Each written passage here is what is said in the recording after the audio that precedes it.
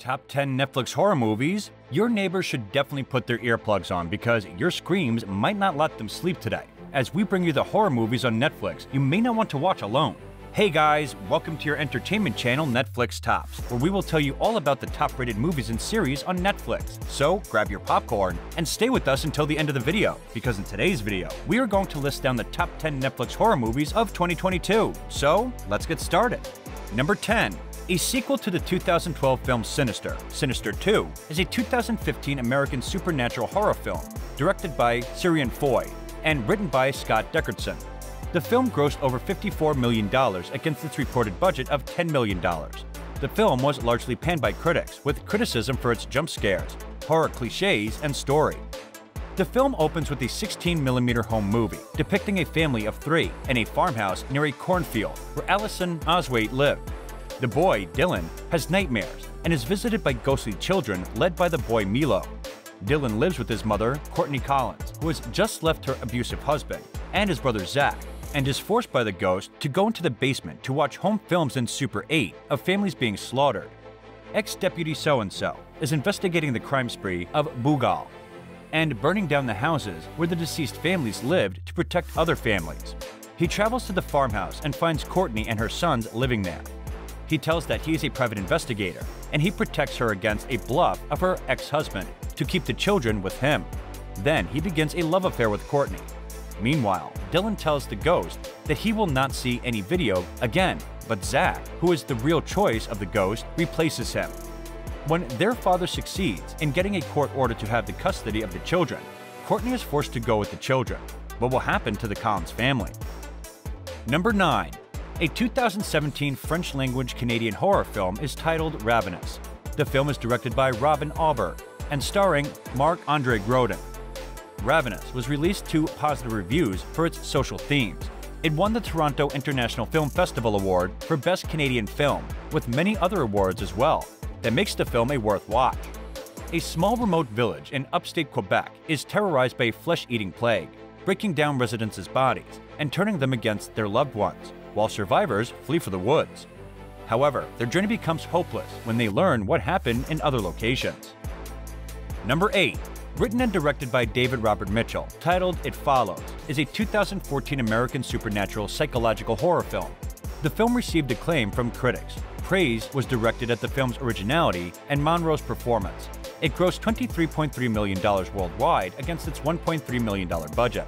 The story is about a girl named Jay. For 19-year-old Jay, autumn should be about school, boys, and weekends out at the lake. After carefree teenager Jay sleeps with a new boyfriend, Hugh, for the first time, she learns that she is the latest recipient of a fatal curse that is passed from victim to victim via sexual intercourse. Death, Jay learns, will creep inexplorably toward her as either a friend or a stranger. Jay's friends don't believe her seemingly paranoid ravings until they too begin to see the phantom assassins and band together to help her flee or defend herself. Number 7. A 2014 American thriller film directed by Adam Wingard and written by Simon Barrett is titled The Guest. The film stars Dan Stevens and Maika Monroe. The Guest receives generally positive reviews from critics. It tells the story of a U.S. soldier called David who unexpectedly visits the Peterson family, introducing himself as a friend of their son, who died in combat in Afghanistan. After he has been staying in their home for a couple of days, a series of deaths occur, and the daughter Anna suspects David is connected to them. Number 6. A spin-off of the 2016 The Conjuring 2, The Nun is a 2018 American Gothic supernatural horror film directed by Corin Hardy and written by Gary Duberman. It grossed $365 million worldwide, becoming the highest-grossing film of the series. The film is about a young man who lives at a cloistered abbey in Romania. She takes her own life. A priest with a haunted past and a novitiate on the threshold of her final vows are sent by the Vatican to investigate. Together, they uncover the order's unholy secret, risking not only their lives, but their faith and their very souls. They confront a malevolent force in the form of the same demonic nun that first terrorized audiences in The Conjuring 2, as the abbey becomes a horrific battleground between the living and the damned. Number 5. A 2019 horror film directed by Travis Stevens, written by Stevens, is titled Girl on the Third Floor. It was released worldwide on October 25, 2019. The film has garnered largely positive reviews at SXSW, Buff, and the London Fright Fest film festivals. Donald Koch, aka Don, King Don, and Tiger, moves from Chicago to the suburbs since his wife Liz is pregnant and they believe the location is adequate to raise a family with children. Liz buys an old house and Don, who is unemployed, goes with his dog Cooper first to renovate the house. Soon, he learns from his neighbor Ellie Mueller that the house was a brothel many years ago. Then he meets another neighbor, the sexy Sarah Yates, and they have sex in the house. When Sarah returns to visit him, he says that their affair was a mistake since he is married and asks her not to come back again. On the weekend, his friend Milo Stone comes to help Don in the renovation. But soon, the house shows supernatural events and Milo, Don, and Liz learn that the place is haunted with a sordid past. Number 4. A sequel, The Babysitter Killer Queen, which was released on September 10, 2020, is titled The Babysitter. It is a 2017 American teen black comedy horror film directed by Mick G. and written by Brian Duffield. The story is of Cole, who loves his babysitter Bee. She's hot, funny, and popular. One night, in a moment of defiance, Cole secretly stays up past his bedtime to discover she's actually a cold-blooded killer who is in league with the devil. He now must spend his night evading Bee's band of killers, who will stop at nothing to prevent Cole from spilling their dark secret. It's up to Cole to survive the night and blow up a few people along the way. Number 3. A 2020 Norwegian horror film is titled Cadaver. The film is directed and written by Jørgen Hurdal and starring Get Witt, Thomas Gulstad, and Thorbjorn Har.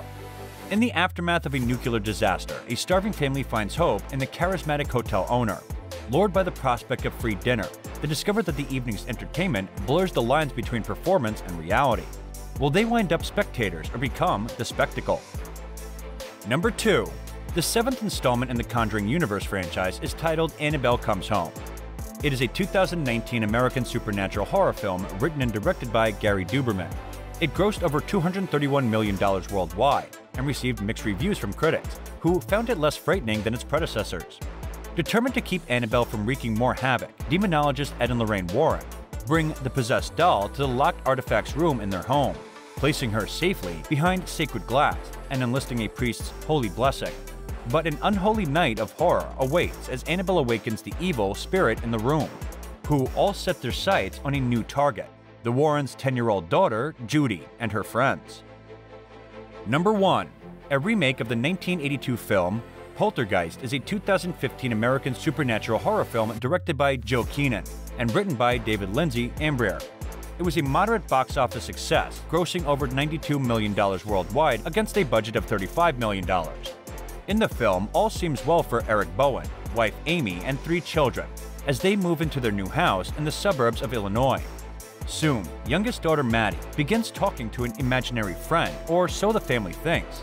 It's not long before sinister spirits wreak havoc in the home, holding Maddie captive and forcing the parents to consult a team of parapsychologists who engage the supernatural entities in a battle for the girl's freedom. And this brings us to the end of the video. What are your thoughts on today's video? Share with us in the comments below. Don't forget to like the video and subscribe to our channel for more amazing movie reviews coming your way. And thank you for watching.